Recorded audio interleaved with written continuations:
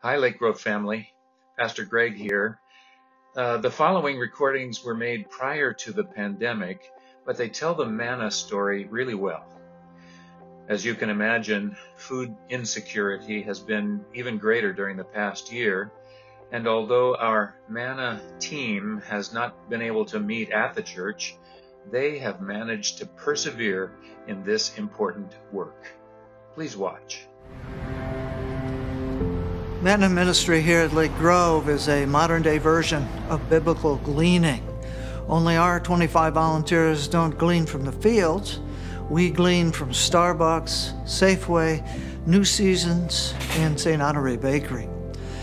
This past year, we collected over 32,000 pounds of food.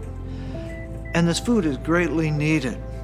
According to the Oregon Food Bank, 1 out of every 7 people in Oregon is in need of affordable, nutritious food.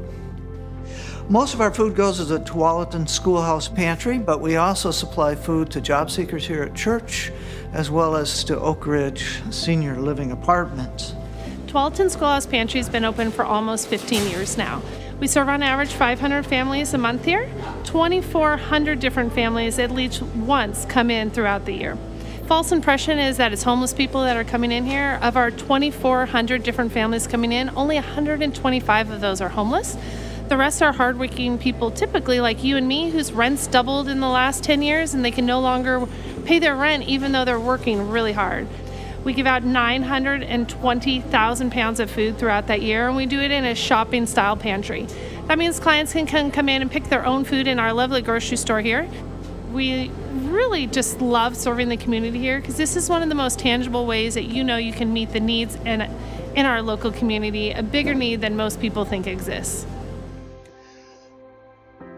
The Manna ministry is currently led by 2 couples, Craig and Mary Johnson, whom you saw in the video, and also Carol Brownrigg with the help of her husband, Ted. Ann Waldall is the faithful scheduler. They tell me that with things beginning to open up again, they are ready to engage more volunteers. So if this kind of hands-on weekly service appeals to you, won't you give me a call at the church or email me at the address on the screen? Meanwhile, thank you, volunteers of Manna Ministry, for continuing to fight food insecurity in our area. You are really fulfilling the biblical mandate to feed the hungry in the name of Christ. God bless you.